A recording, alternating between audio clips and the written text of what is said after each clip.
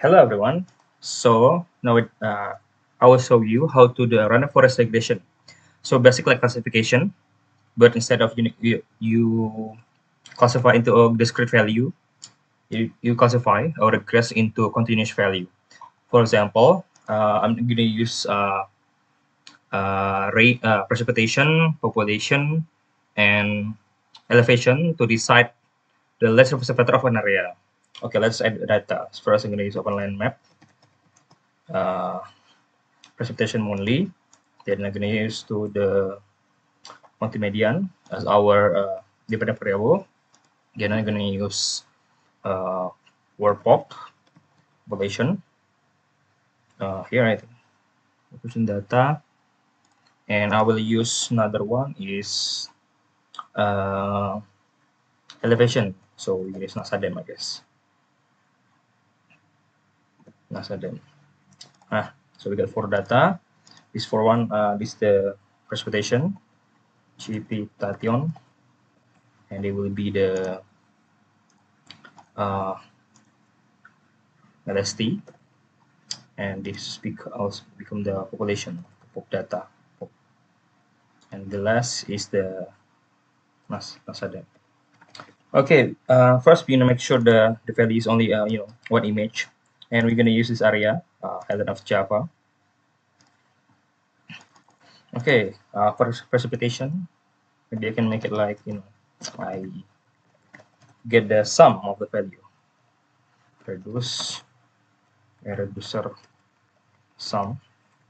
Then I'm gonna rename it as rain. Let's see what the data look like. Rain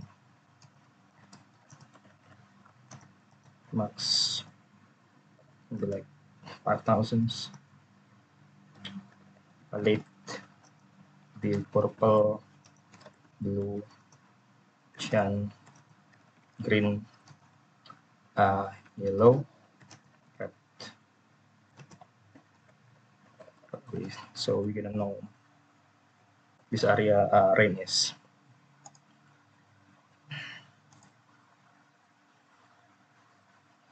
So this is data. So we can know the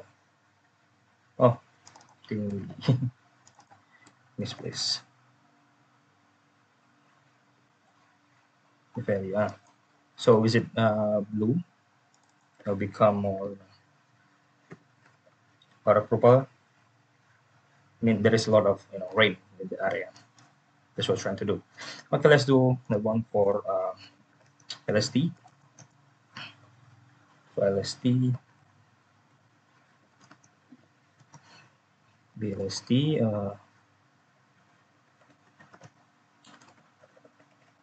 LST is equal LST, same reduce. We're gonna use the mean, desert mean, rename LST.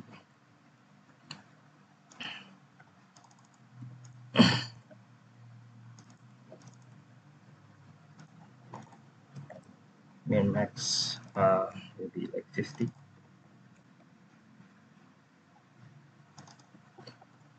So we already know the value of the area. Oh yeah, I forgot to. I think you need to what do you call it?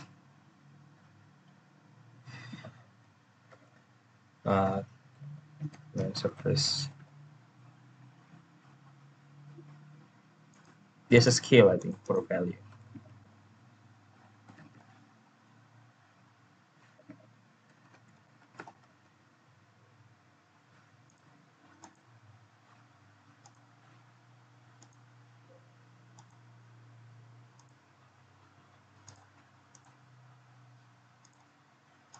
Oh, here we go.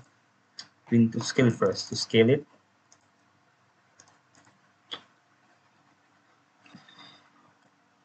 multiply. Then we need to change it to Celsius to make it easier to understand. Okay, let's see the data. So that is the here. So the red is gonna be super hot. Okay, that's another one. Population. For population, we need to filter for the bounds. filter bound and area. So it's geometry, then we need to filter the date to it. 22.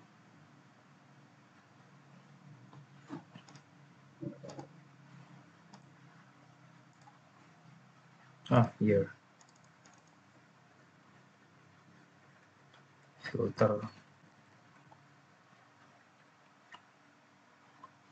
Q 220. The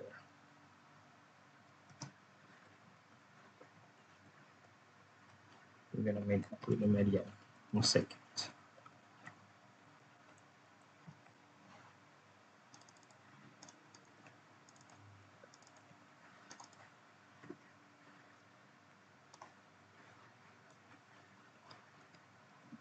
Black, red, white.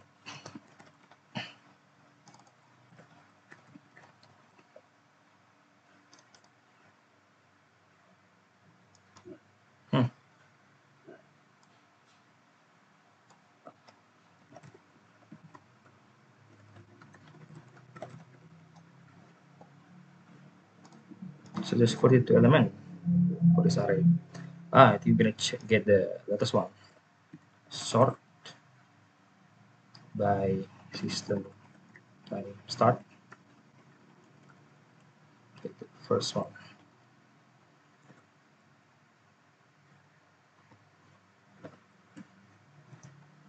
False.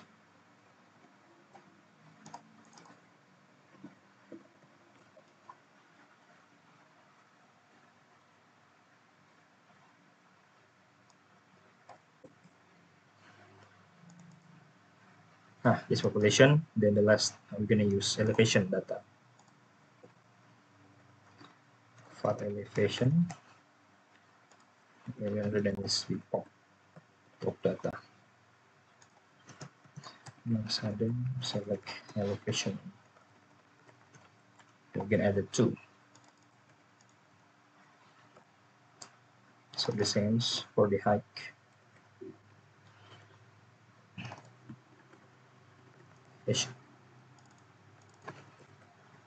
That is what I think we already have the data we need.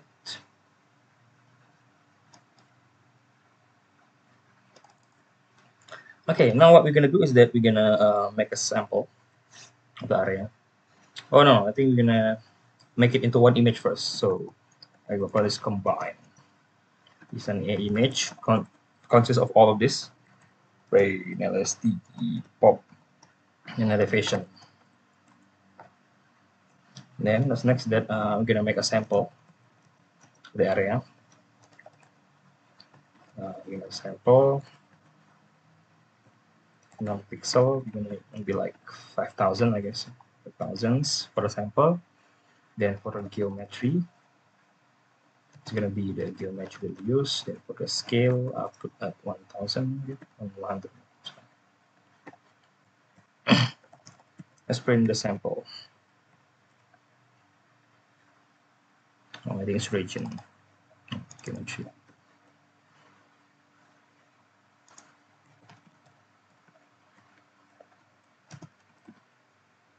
Oh, there is 1,000 samples, I guess.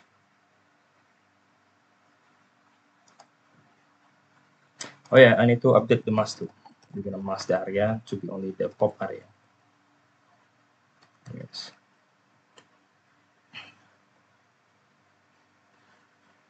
Okay, let's show the sample resolution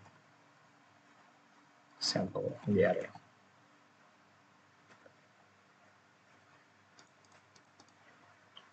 This is the division of our sample. It's random, I don't know. I think this is just a random sample.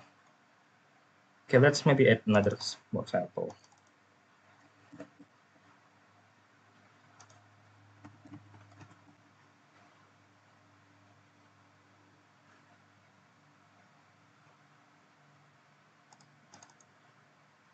Oh, it's too big. Be like 10,000 trial.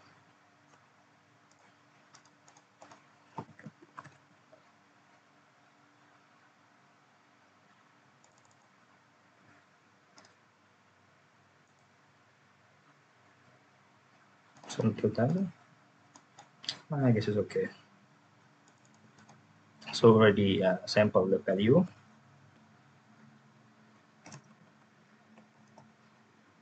Sample.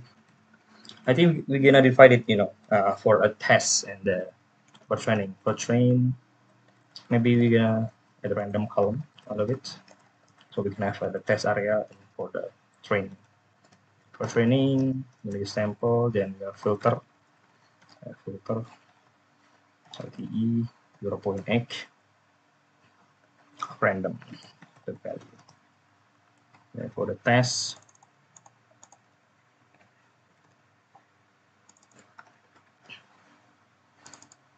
maybe greater than. Okay, so we have the test. Now we're gonna train it with classifier like usual.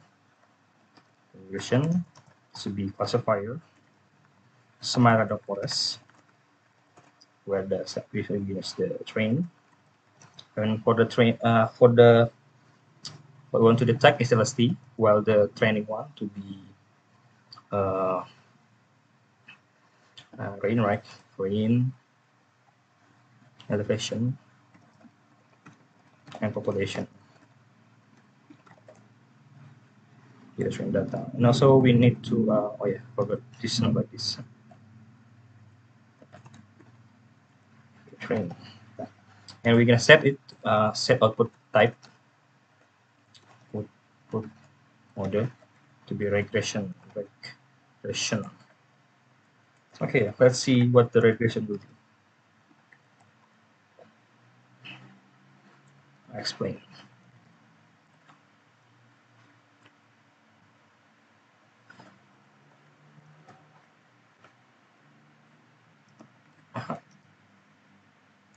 Here we go.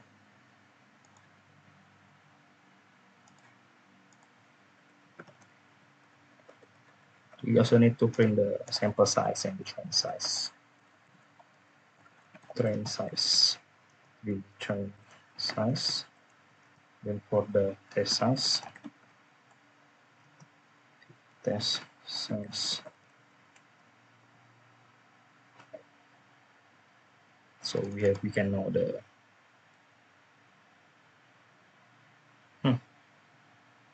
there's a missing value of rain.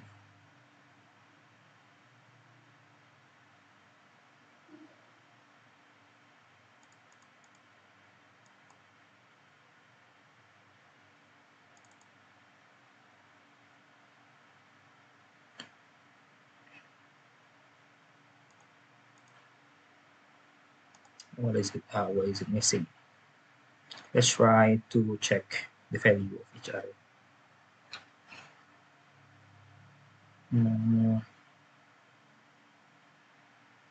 Line, elevation, population. This is supposed to be pop. Right? Elevation pop rain. It's wrong. So elevation pop data.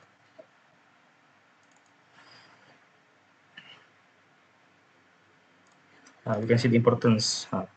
Isn't they have almost the same importance, I guess? It's okay. Okay, we can predict the data.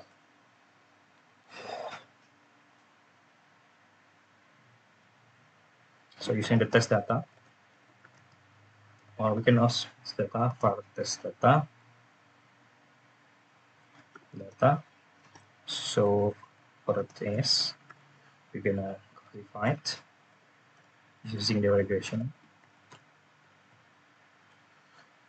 We're gonna add the test data, the same of LST, exactly the same.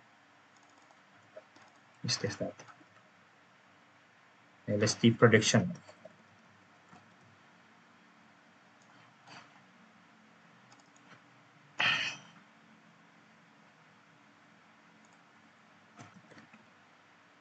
Can hide the other one, so you need to only see the LST from the real and the prediction.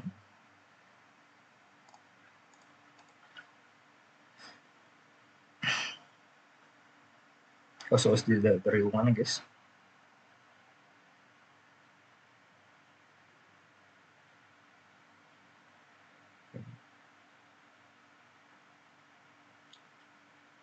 Ah,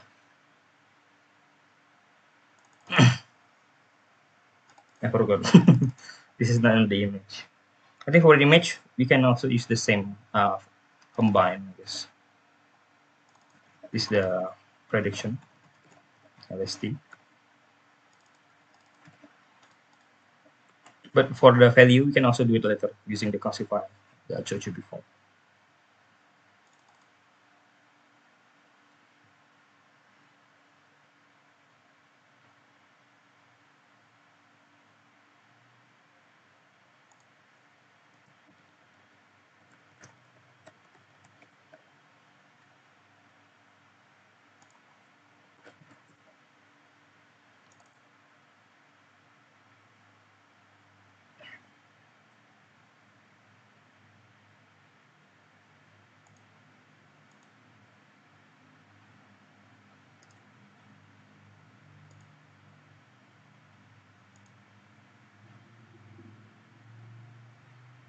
You take one.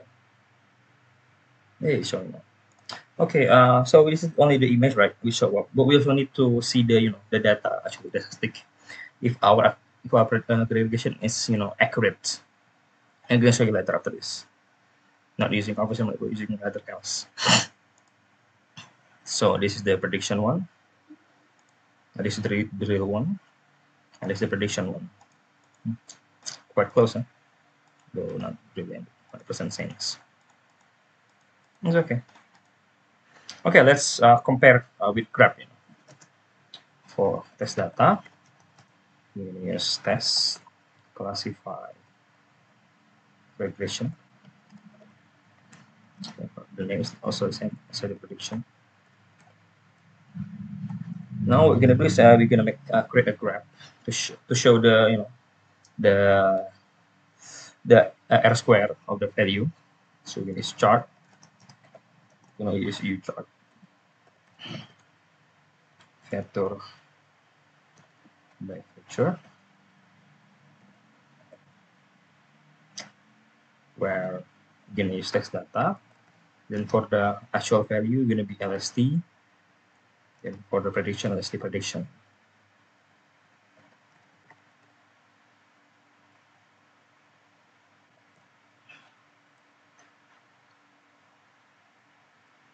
Okay, let's branch the chart.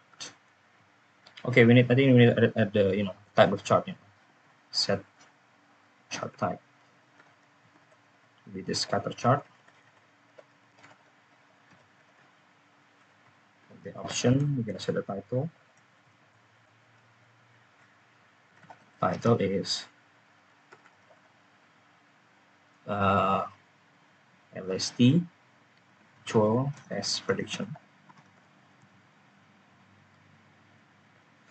Then we can also add a trend line.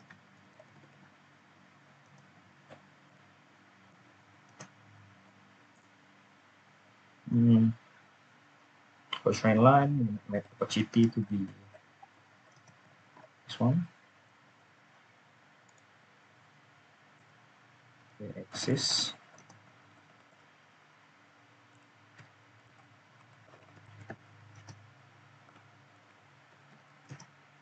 LST equal.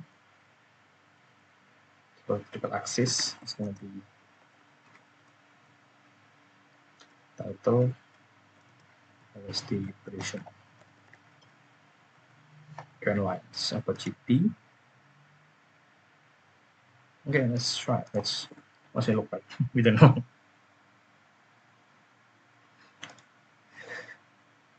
Oh yeah, it's LST, yes. Yeah. And also we can also add the show. Yeah. Sure.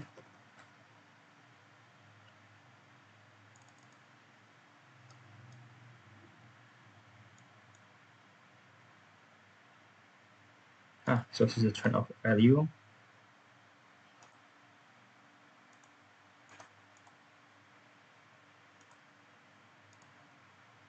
Here is our graph, I guess. We can run it again because we don't see the R2 or R square.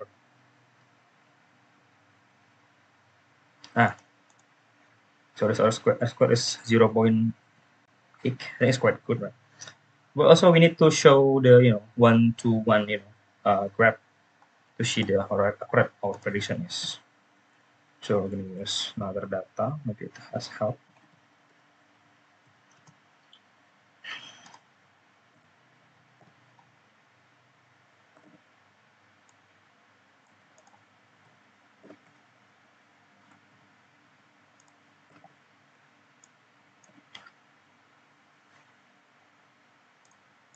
Winner, color red.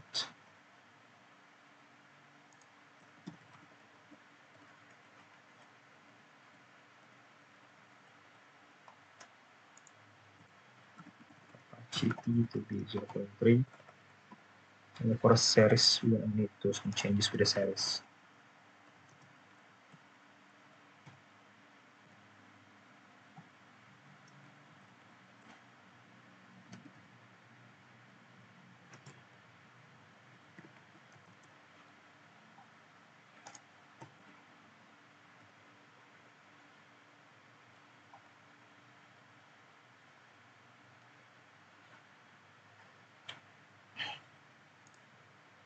Since the data doesn't exist, okay, let's make a new one to compare data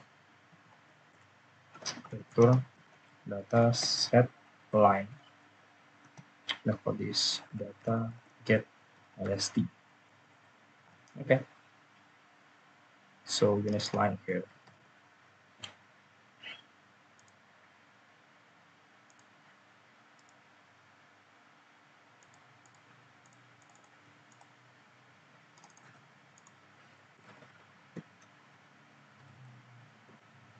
You can also hide it when visible false only for the second one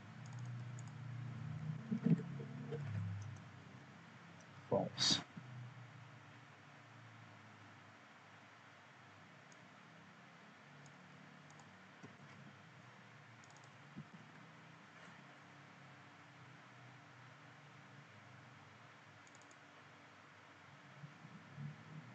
Maybe we need to change the color, I guess. So it's blue, I guess.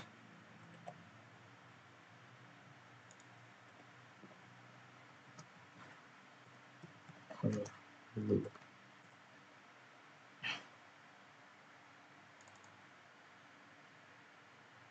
Okay, this is our data comparing with a one-to-one line. It seems that our data mostly, there is some data that overestimate this area, the data that underestimate, and this accuracy of our prediction regression. Yeah, this is the result of the data. Tup, tup, tup, tup, tup, tup, tup.